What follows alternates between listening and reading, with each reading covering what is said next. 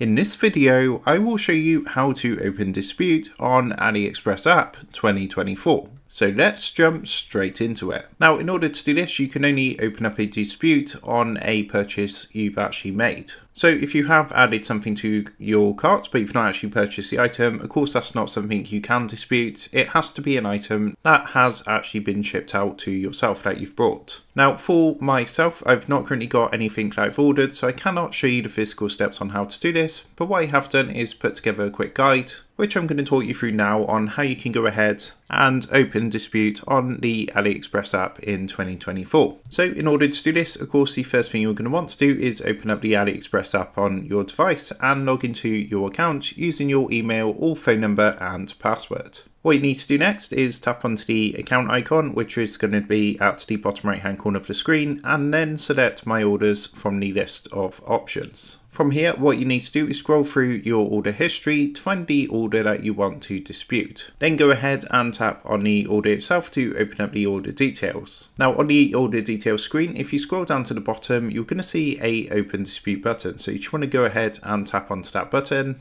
And then what you're going to want to do is select the reason for opening the dispute from the provided options. For example, item not received, item not as described. Next, go ahead and fill in the necessary details about the issue. Make sure to be as specific as possible and make sure to upload any supporting evidence such as photos or screenshots. Before submitting your dispute, make sure to double check the information you provided to ensure accuracy, and then simply tap on the submit button to open up the dispute. Now you can track the progress of your dispute in the dispute section within My Orders. Also, the seller may contact you to offer a resolution to your issue, so make sure to keep an eye on your messages. Just a few quick tips I want to share with you guys is to keep evidence ready, so make sure to ensure you have all necessary evidence, like for example photos or videos, ready to upload when filing a dispute.